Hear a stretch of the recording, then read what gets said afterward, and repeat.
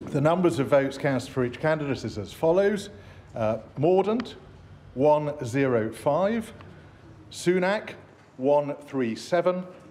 Truss, 113. Therefore, Rishi Sunak and Liz Truss will be the candidates going forward to a final ballot of Conservative Party members. The ballot will close on the 2nd of September, and I will announce the results at 12:30 p.m. on Monday, the 5th of September. Thank you very much.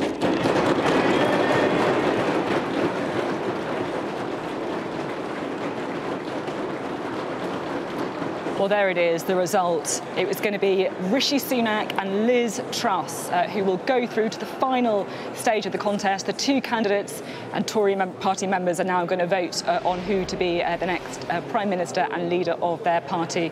Rishi Sunak topping that poll with 137 votes, Liz Truss on 113. Penny Mourdant on 105, which means she is now eliminated. Well, let's go straight to our political editor, Beth Rigby, shall we, for some analysis. Beth, what do you make of those results? Well, I'm just looking at the figures there, and in terms of the final round, there really was a consolidation of votes, with Liz Truss the one putting on the most votes there, plus 27 from the final round. It is a Sunak versus Truss runoff. It is, if you like, the battle of ideas for the direction of the Conservative Party. Is it more of trying to cut inflation and then cut taxes, or is it a more blue-blooded Liz Truss deregulatory pitch in which she begins to cut taxes now? A real battle for ideas between these two candidates. And as for Penny Mourdant, well, she was 8 short of Liz Truss. Such a tight race. If just 4 MPs had changed their minds, the votes could have fallen a different way. She put on 13 from the last ballot. She will no doubt be absolutely devastated. She led, didn't she, up to this round, and Liz Truss overtaking her there. But in terms of the wider party, for Rishi Sunak, I think this is a more difficult contender